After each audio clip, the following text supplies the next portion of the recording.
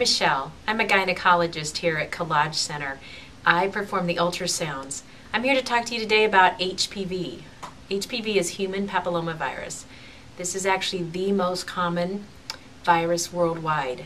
In fact, in the United States, 6.2 million people are going to newly acquire HPV each year.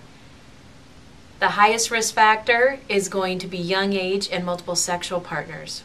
And in fact, the peak incidence is going to be from the age of 15 to 25 years of age.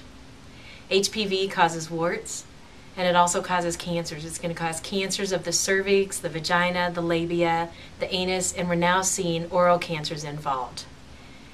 Transmission of HPV is by skin-to-skin contact. What happens is if you have intercourse with a new partner, you have up to a 50% chance, or the average of a 50% chance of acquiring HPV. That risk may be as high as 84%. You may want to know, how do you reduce the chances of getting HPV? There's only one way, and that's going to be limit your sexual partners. The best option is always going to be a mutually monogamous relationship with one partner throughout a lifetime. That is always going to be the safest for you. Other common questions that are being asked: if I get pregnant, will my baby get HPV? The answer is that a baby can get HPV in their throat. They can get what's called papillomatosis, and those may need to be removed. However, that's very rare. C-sections are not protective. The other thing you need to know in pregnancy, that if you do have vaginal warts, they can actually multiply and become bigger. Pregnancy is an immunocompromised state. It just simply means that your immune system decreases. So that allows the virus to take a little bit better hold.